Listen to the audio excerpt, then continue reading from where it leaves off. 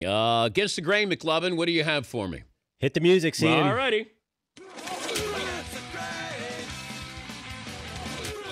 Now, there are reports out there that Johnny Manziel had the highest Wonderlic of any quarterback. Some of the questions have leaked to Against the Grain Productions, and I think it explains why Johnny did so well. I'm going to read a couple of them that have come exclusively to us. Are you ready? Yes, I am. Okay, here's one. When you run a play and all the receivers are covered, you should A, throw the ball out of bounds to avoid an interception, or B, run around like your hair is on fire and throw a jump ball to your tallest receiver. It's a weird Wonderlic question. It feels like a Mike Evans-related question there. Okay.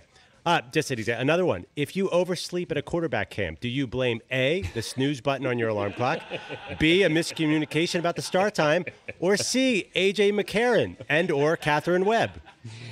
All right. C is the answer. Okay.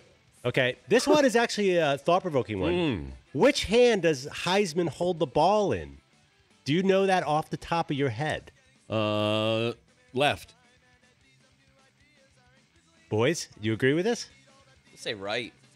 I'm going to say right, too. Left. It's left. Yeah. Yeah, he's got his right arm out. Okay. If a jet leaves College Station, Texas at 8 p.m. traveling 400 miles per hour, what time can you be on the blackjack table at the Hard Rock? It's a weird Wonderlic question, but... what time can you be there for Drake's concert? Yes, that leads us to this question. A typical weekend for a college student consists of A, socializing with friends at off-campus bars, B, studying, definitely not that, C, flying on a private jet to sit courtside at a Heat game with Drake. Yeah, I can see how these are catered to him. Just a couple more. Which agency do you contact when you're trademarking your own name? Department of Commerce. And finally, which casino is not on the Strip? I'm going to test your guys' Vegas knowledge here. Mandalay Bay, Bellagio, Hard Rock, Venetian, or Wynn? Which one is not on the Strip?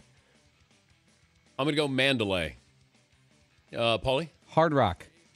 Oh, that's Paulie right. is Hard correct, Rock. Hard Rock is off the beaten path there. See, Johnny would ace that. Yeah, he would. You might not have done as well. That's Against the Grain. Thank you, McLovin. Against the Grain, brought to you by our great friends at Red Hook, who created Audible Ale for us.